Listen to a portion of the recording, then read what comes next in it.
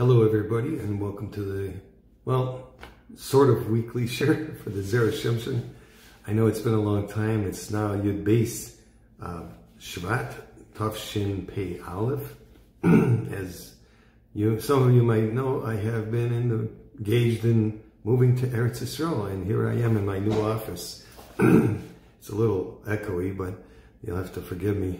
This is a very special Parsha because it's Beshalach, and the Jews finally got released and went through the Dead Sea, whatever, not the Dead Sea, but the Red Sea, Yam Suf, and we're about to investigate a little bit. I'm just going to start shortly and give you a big segula this week. This is a week full of Kedusha with Parshas Beshalach and Tu B'Shvat, and we'll see the segula a little bit later. So I'm going to read you a little bit from the Zera Shimshon in English. I don't even have my Sforim yet. They're still on the boat someplace in maybe in Cyprus. They're due to get here, some to port in about the first week of February. So I'm hoping to have them soon. As Hashem, I'll have all the books. Now, this is, I'm reading from the English because I don't even have the Hebrew.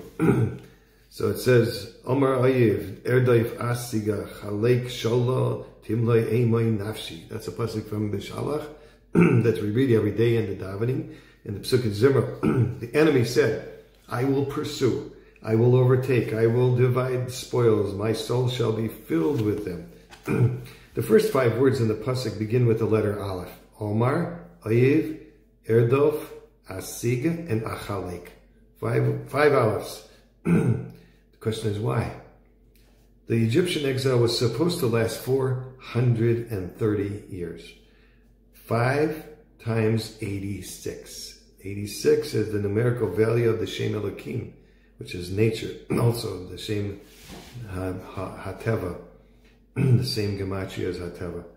Chazal tell us that the hardships of the exile lasted for 86 years, from when Miriam was born until they left Egypt. According to this calculation, the harsh enslavement took place only of the 1/5 of the time it should have lasted.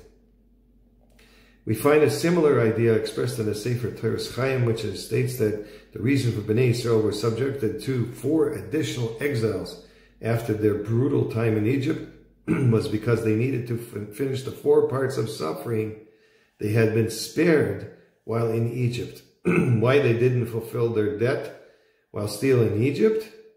Hashem saw that the Jewish people had already sunk to the 49th level of impurity, of defilement. And he knew that if they would be left there any longer, there wouldn't be any Jewish nation to redeem. He therefore rescued them with haste. But the reality was that they never finished the exile and the debt remained.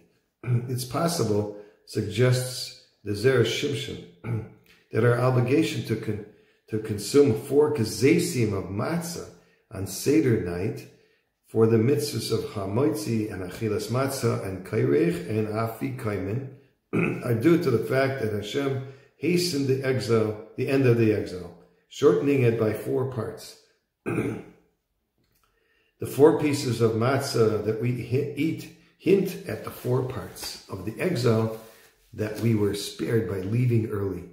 A moment in time when we were hurried into the wilderness so rapidly that our dough didn't even have time to rise. Paroi felt the same way. He convinced himself that his extended and illogical war with the Jews was not over yet. Since Bnei Yisrael were missing 4 of their 5 parts of the Golus and couldn't possibly be redeemed, he was therefore confident that he was going to corner them by the sea and bring them back. This is what the 5 Alephs are coming to signify. The 5 portions of Galus, the numerical value of Hashem's name Elokim, multiplied 5 times. And the fact that 4 of those portions are still lacking when the Jews were redeemed.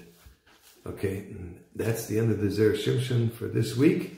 I hope you're inspired, but I'm missing the segula. There is no segula in this week's Parsha, except there's a major segula from the Menachem Mendel of Riminov, Zecher Tzadik V'Kadosh Uvracha, that on Parshat Beshalach on Tuesday, which is tomorrow. There's Hashem.